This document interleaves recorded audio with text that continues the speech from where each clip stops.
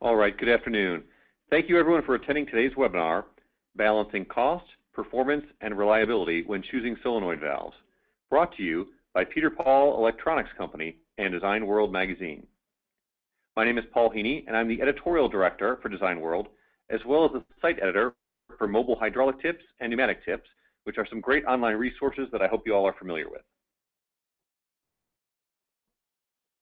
Before we start, a few housekeeping tips here. If you wish to tweet about this webinar anytime during or after, you can use the hashtag DWWebinar, all one word, and we will have a Q&A session after the presentations. So please go ahead and submit your questions as you think of them, and we will ask as many of them as we can after our presenter is finished. Now, the questions can be asked using the GoToWebinar dialog box right there on your screen. A little background on me. I have a mechanical engineering degree from Georgia Tech. I've been covering the engineering and manufacturing world for more than 15 years, and I'm pleased to be your moderator today. I'd also like to take this opportunity to thank our presenter for being here and to introduce him. Richard Ronzello started as regional sales manager for Peter Paul in 1991, and he was promoted to sales manager in 1997. A few years later, Richard was tasked with designing all of Peter Paul's brochures and publication advertisements. Today, he's technical support manager overseeing the website, valve applications, and customer concerns pertaining to valves, as well as all facets of technical training for the company's in-house staff and their distributors. And now, without further ado, I'll hand the mic over to Richard. Richard?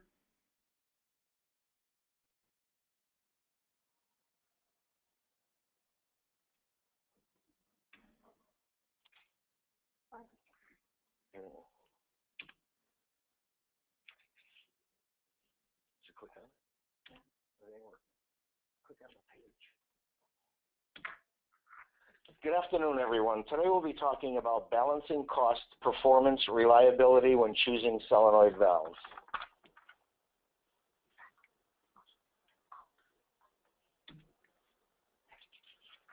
The webinar overview. We will review key attributes of a valve, demonstrate how to sort out differences, how to select the best product for an application and/or industry. Topics range from performance issues like maximum operating pressure differentials to manufacturing techniques, Kanban, passivation, as well as testing and certification. What makes one solenoid valve operate efficiently for the life of an application, while others require more power and suffer premature failure? Key attributes of a valve. Key attributes of a valve: autonomy of a valve, anatomy of a valve, mechanical characteristics, electrical characteristics, operating conditions, valve temperature range, maximum operating pressure differentials, and valve functionality. Anatomy of a valve. This cutaway shows some components that make up a solenoid valve. You have body options or bodies, coils, ports, housings, there's plungers, coil voltages ranging from 2 to 10,000 volts, and different seal materials. The valve body. The valve body houses the inlet. It houses orifice and inlet and outlet media ports. Contains two drift hole mounting, typically made of stainless steel. Brass, aluminum, and plastic are also available. Other bodies would include manual override, metering, stud mount, and manifold mount to better fit unique applications.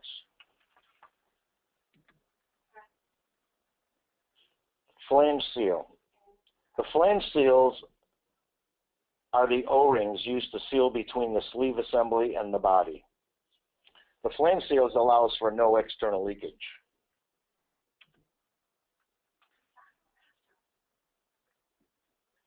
The sleeve assembly attaches to the body and houses the plunger, allowing the plunger to travel.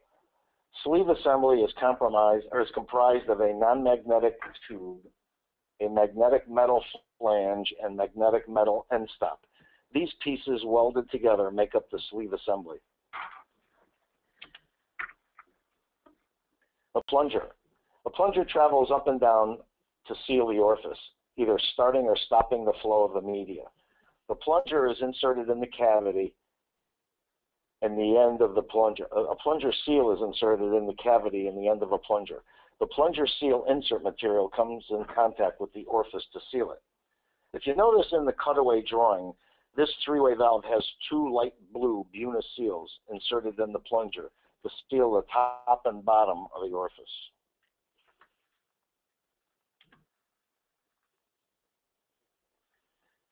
Plunger return spring. A valve spring attached to the plunger returns the plunger to its original position when the solenoid is switched off. Coil. Electric current passes through a wire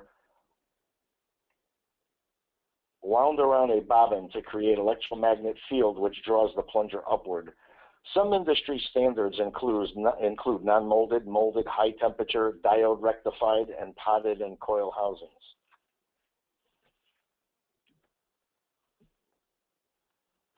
The housing is used to carry the magnetic flux around outside the coil, allowing for an efficient electromagnet. Depending on the application, typical housings would include single or double automotive, explosion-proof, special plating or stainless steel for corrosion environments, and even painted or chrome for aesthetics.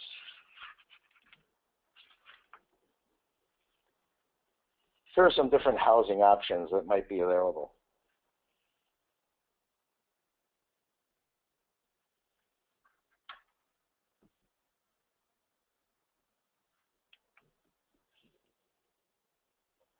The top nut screws onto the sleeve assembly to secure housing and body together, also assist in carrying magnetic flux.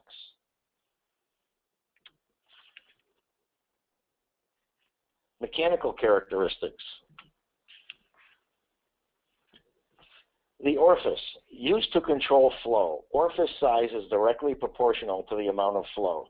As you increase the diameter of the orifice, you increase the amount of flow.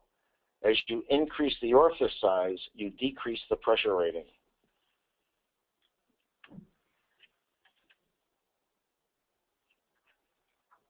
Ports. Threaded holes that allow connection of pipes or other components to the valve. Ports can vary in size and thread type. Port configurations range anywhere from 1032 to 1/8 MPT to 3-inch MPT. BSP, metric, SAE, O-ring, British pipe ports, and others are available. Electrical characteristics. Power requirements. Coil voltage. Peter Paul manufactures its own coils, which range in voltages from 2 to 1040 volts AC, 50 or 60 hertz, 1.8 to 300 volts DC. Coil wattage. Peter Paul designs coils for optimum pulling force ranging from 0.5 watts to 18 watts. Our maximum coil heat rise on standard valves is 85 degrees C.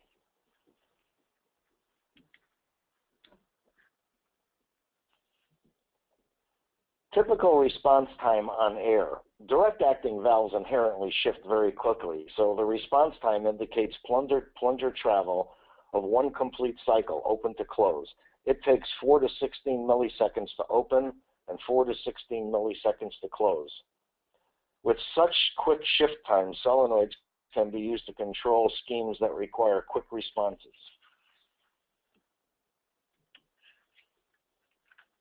Operating conditions.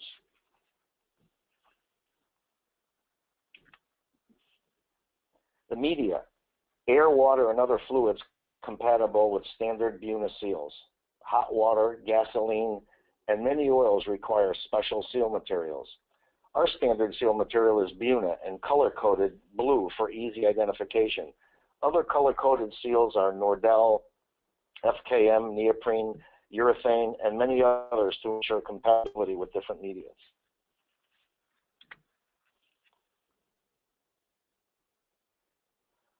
Temperature range.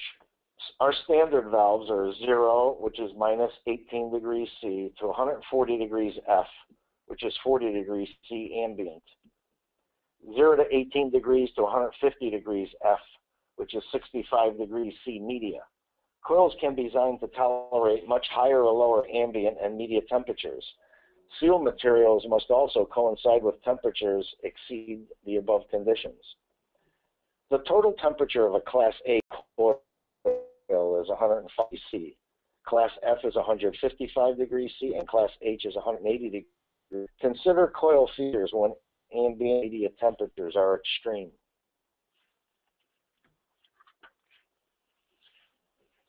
Maximum pressure differentials. The maximum pressure in which pressure between the inlet and outlet ports of a valve can safely operate the solenoid valve.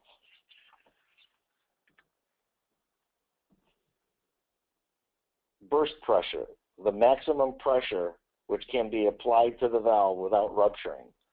Stainless steel valves typically have burst pressure ratings of 10,000 psi.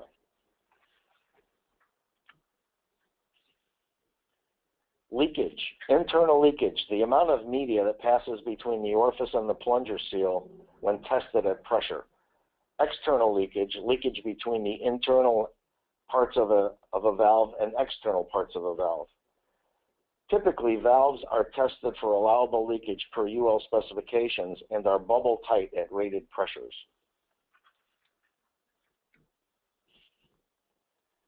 Vacuum. Vacuum at 30 inches of mercury is equal to 15 psi of forward pressure. Higher vacuum levels over 18 inches of mercury may require special seals other than Buna for creating an adequate seal.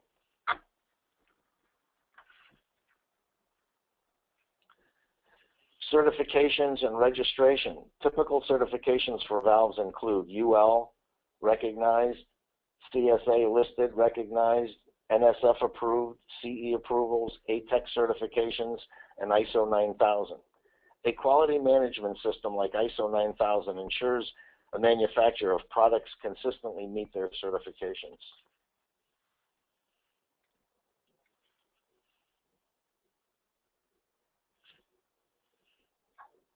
Valve functionality.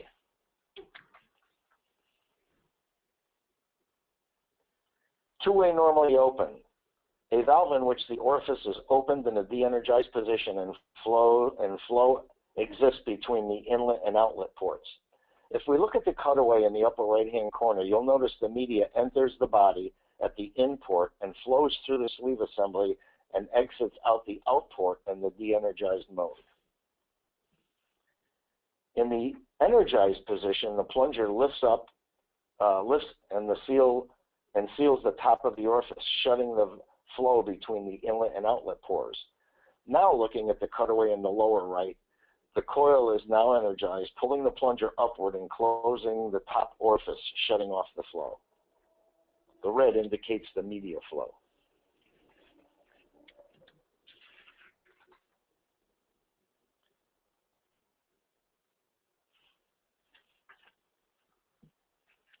Two-way normally closed. A valve in which the orifice is closed in the de-energized position and no flow exists between the internal and external ports, no electric current to the coil. Look at the cutaway in the upper right corner. You'll notice the media enters the body at the in port and no flow exists to the out port in the de-energized mode. In the energized position, the plunger lifts off the seat, allowing flow between the inlet and outlet ports. Electrical current is to the coil. Now look at the cutaway in the lower right corner. The coil is now energized, pulling the plunger upward, which allows flow through the out port.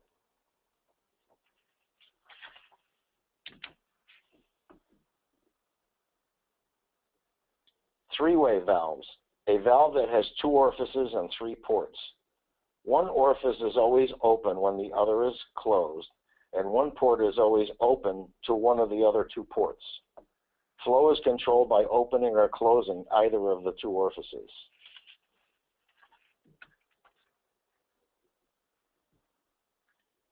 Three-way normally open. A valve in which the inlet orifice is open and the exhaust orifice is closed in the de-energized position. If we look at the cutaway in the upper right corner, you'll notice the media enters the top adapter at the in port and flows through the sleeve assembly and exits the cylinder port in the body in the de-energized mode. Full flow can exist between the inlet and cylinder ports. In the lower cutaway, when the coil is energized, the plunger is pulling up, closing the in port, and now media flows between the cylinder and the exhaust port.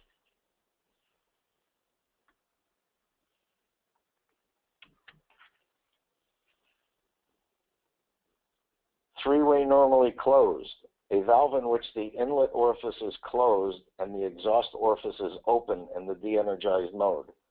The upper view shows no flow exists at the in port in the de-energized mode, but flow does exist between the cylinder and exhaust port. Flow can be configured to exhaust to atmosphere or piped exhaust. Cutaways on the left signify exhaust to atmosphere air. On the right, piped exhaust would show threaded adapter for liquid. The lower view shows flow from the in port to the cylinder and the energized mode, shutting off the top exhaust port.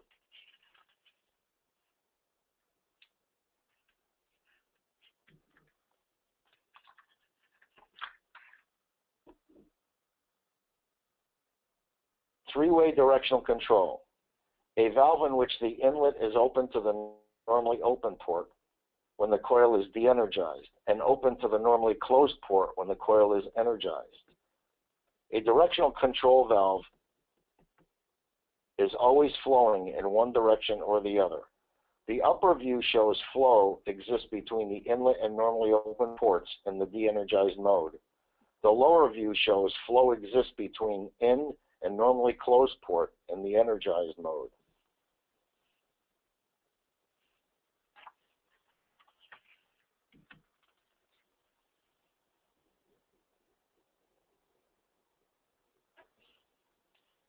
Three-way multi-purpose valves. A valve in which functions as three-way normally open, as three-way normally closed, as three-way directional control depending on the piping.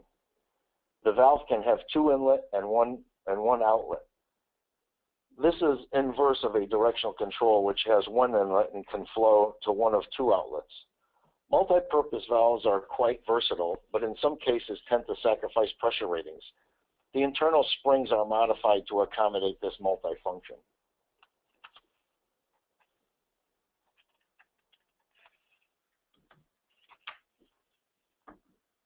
Valve types.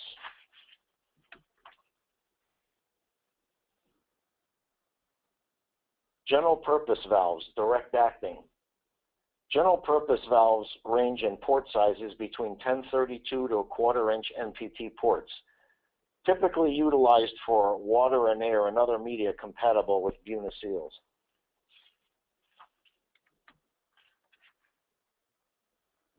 Explosion proof. A solenoid valve constructed to meet specifications of UL and CSA for operation in hazardous locations. Locations in which combustible dust, fibers, or gases may be present to the atmosphere around the valve. These valves are designed to either completely segregate the combustible atmosphere from the electrical coil, the encapsulated coil technique, or contain a potential explosion inside very substantial housing structure surrounding the coil. That would be the flame-proof technique using machined metal housings, shown in the photograph in the lower right-hand corner.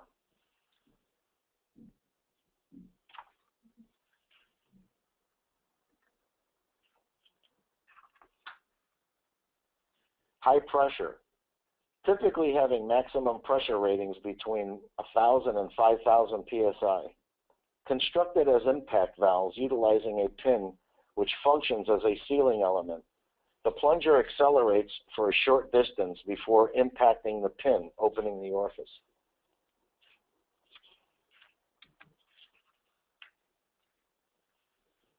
High flow valves typically are pilot operated to allow large main orifices and therefore higher flow rates.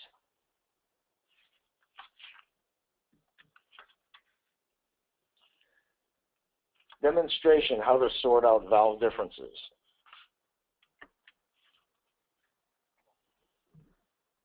Considering all the variables, we have flow, which has liquid, gas, and CV rating, pressure, vacuum, or up to 5,000 psi, connections, NPT, British pipe thread, etc., valve function, 2 ways, 3 ways, etc.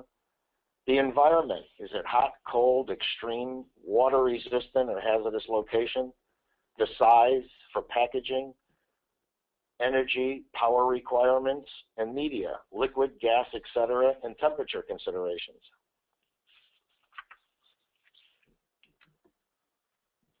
How to select the valve, the best product for an application and/or industry.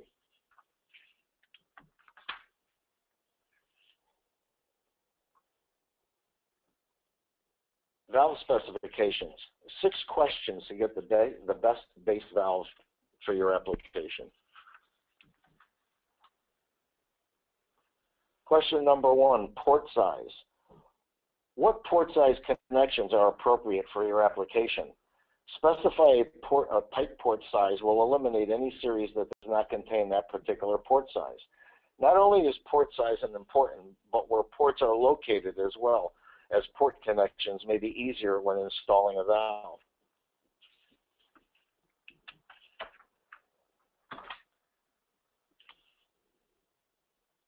Typically, ports like bottom orifice, bottom cavity, 90-degree left or right make it easier to install when space is limited.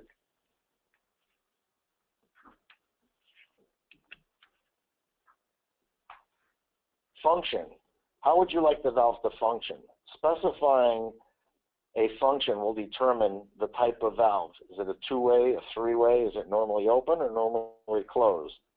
If the answer is I don't know, you can always refer to the graphic for flow configuration.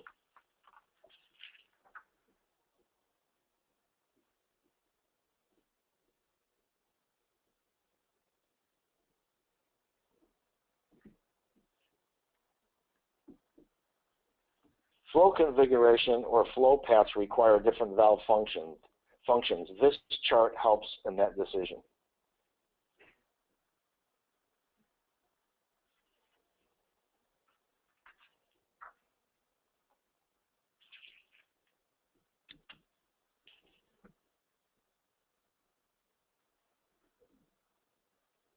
Voltage. What is the actual voltage and frequency the valve needs to function at? Valves are designed to operate at plus or minus 10% of nameplate voltage. For an example, common voltages on AC would be 24 volts, 60 hertz, 120 volts, 60 hertz, 240, 60 hertz, and 230, 50 hertz for Europe.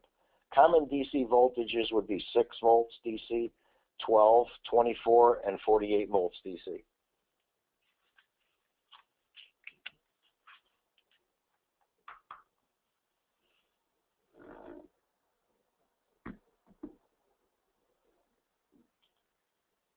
Maximum operating pressure differential. What is the maximum pressure the valve will see? I.e., is it 25 psi, 100, 500, etc.? This illustration shows the compressor puts 300 psi and the valve has 100 psi back pressure from the tank. So the valve actually sees 200 psi from the inlet to outlet.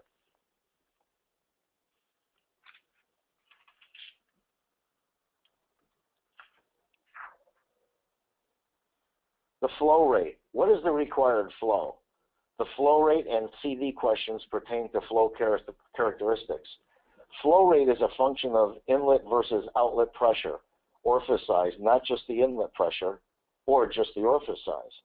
CV factor is the quantity of 60-degree Fahrenheit water expressed in gallons per minute, which will flow through the valve at 1 psi pressure drop. Orifice size is dictated by either flow rate or CV factor. In North America, typical flow units are CFM, cubic feet per minute for gas, and GPM, gallons per minute for liquid.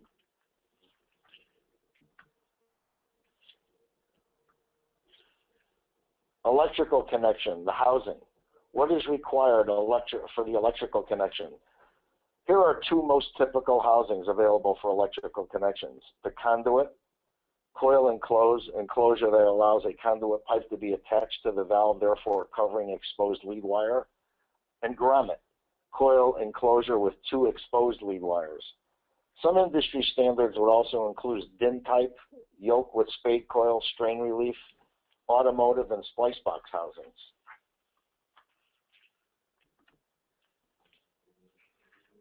Performance issues.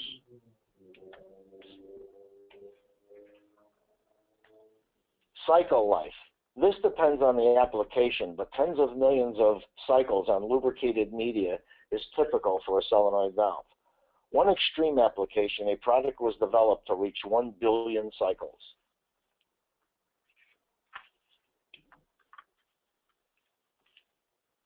Manufacturing techniques. Kanban. Kanban is a lean concept of controlling inventory. The customer experiences short lead times, reduced inventory levels, higher inventory turns synchronize your production more closely with purchased material receipts, increased flexibility as product demands fluctuates, improved supplier performance. The supplier experiences level demand and resulting in improved quality and delivery performances to the customer. Right size and planned inventories create smoother production flow and improved cash flow. Increased communications, Kanban signals, enhances flexibility and enables faster reaction to change in demand.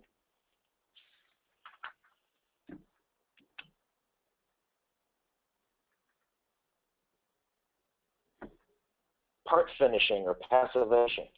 Passivation method. This proprietary method is applied to the various stainless steel components of a valve. This ensures a highly corrosive resistant surface condition. The part finish. The orifice geometry and finish helps ensure a bubble-tight seal.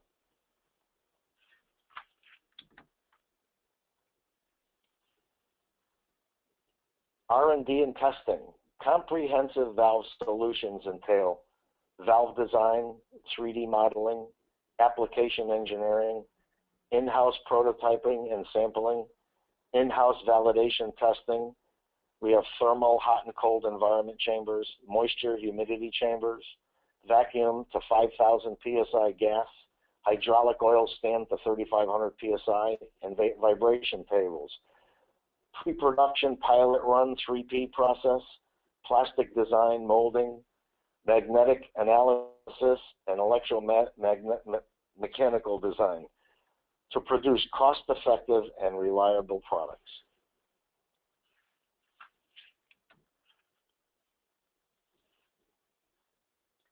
Our manufacturing capabilities include machining, boring, broaching, drilling, facing, filing, finishing, grinding, grooving, honing, knurling, and etc.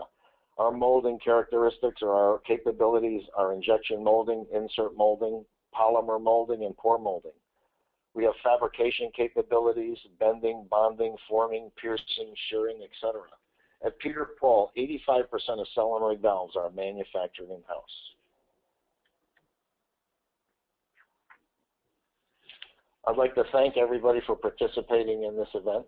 And if you have any questions, I think our moderator can take over from here. Thanks again.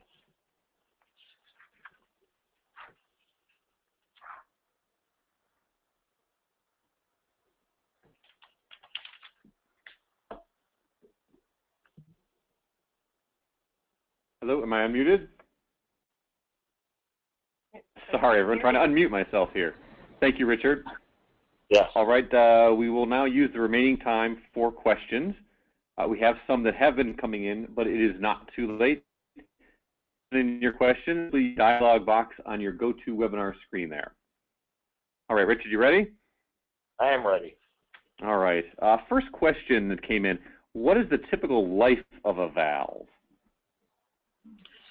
I guess the answer is it depends on what media is going through the valve. We discussed there's the pressure ratings that are anywhere from 0 to 5,000 psi.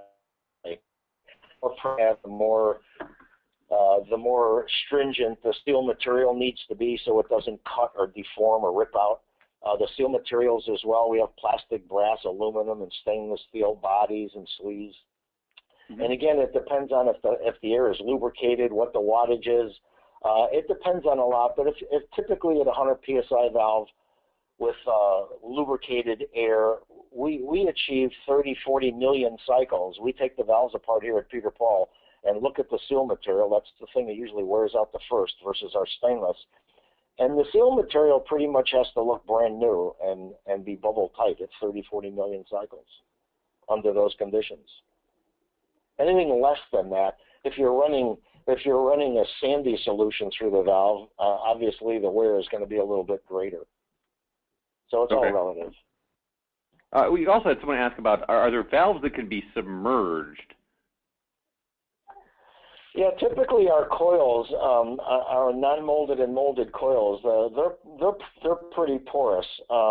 They're good for a wetted condition, occasional splashing on car washes.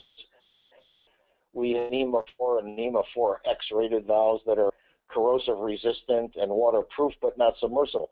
We do have a submersible valve. This entails a different process. We actually turn the housing upside down. We liquid pour a very dense plastic solution over the coil, and they're used on trailers for boats that get submerged in salt water applications, and they work absolutely great. So we do have a submersible valve. We do water fountains as well. Oh, wow, okay. What is the typical stroke length that an armature would be subjected to in high pressure and low pressure applications? And would this have an impact on response time? You have to say, repeat that. I missed that third or fourth word. Sorry, what is the typical stroke length an armature would be subjected to in a high pressure or a low pressure application, and would it have an impact on response time? Yeah, I mean, consider this. If you have a half-inch orifice, there's a rule of thumb. There's a mathematical figure that you perform that says the plunger has to travel so much. Usually it's 4 times the diameter is the multiplication factor. So if I have a very small orifice, the stroke is probably anywhere from 16 to 25 thousandths of an inch. That's the plunger stroke, and it goes up from there. So a typical 1/32 orifice would have a very short stroke. The shorter the stroke, the more life you get out of the valve. It doesn't travel as much, and that's typically how it works. Okay. One of our attendees asked if you could give a little more information about the magnetic analysis of valves. Sure.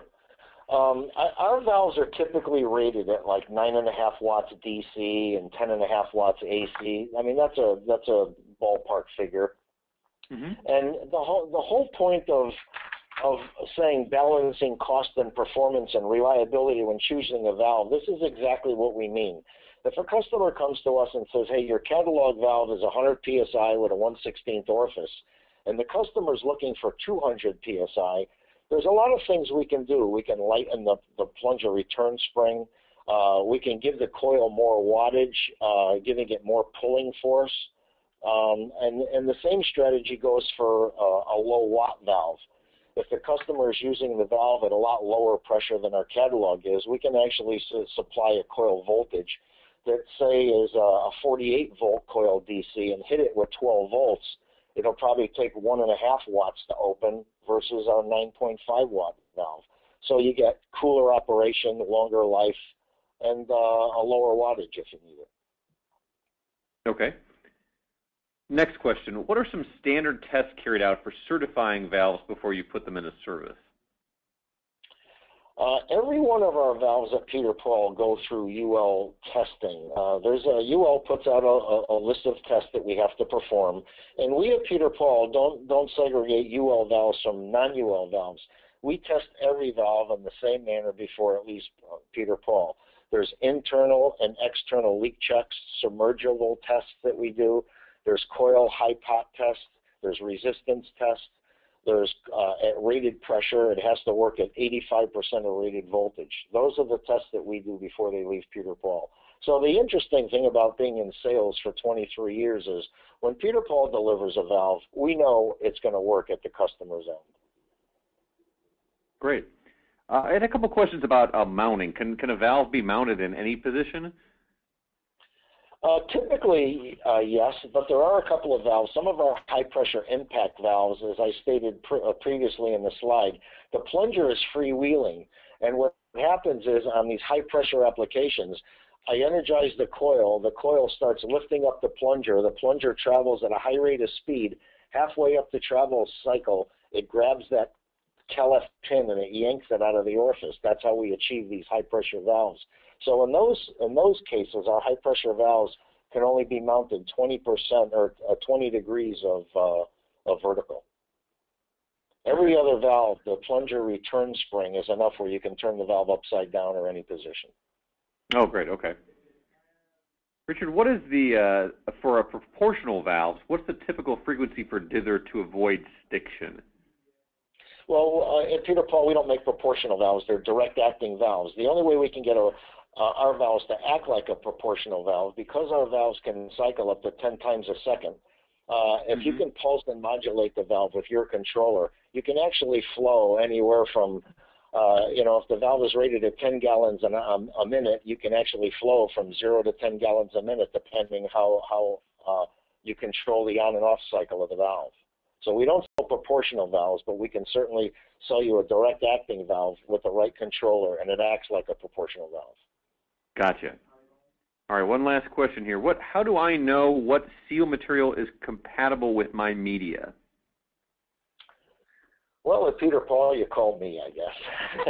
No, our customer service group is extremely efficient. We have a good engineering staff. We have compatibility books, whether it's for metals and elastomers. And, the whole secret about performance and reliability and the balancing cost when choosing a valve is all about telling us what the media is and what the pressure is and what temperatures that the valve is going to work at. Because when we spec in the valve, this is a make or break situation. We at Peter Paul like to give you the smallest, most economical valve that will do the job for millions of cycles. If you specify the wrong seal material, the life expectancy is going to be a lot shorter. If you specify or don't specify a certain temperature and you put it under a high temperature application, it hardens up the seals and eventually you burn out the coil. So knowing all these things beforehand when you spec in the valve, exactly the conditions of the application, if you forward that information to us, we'll tell you exactly the right valve for your application. Very good. Well, great Q&A. Now, if you have additional questions that come to mind, you are welcome to email those to me at pheaney@wtwhmedia.com, and I will make sure that Richard and his team gets those and gets you some answers. Well, thank you, everyone, for attending this webinar from Design World and Peter Paul. This presentation will be emailed to everyone in the coming days, and it will also be available at www.designworldonline.com. Thanks once again to Richard for all of his insights. Have a great rest of your day, everybody. Goodbye.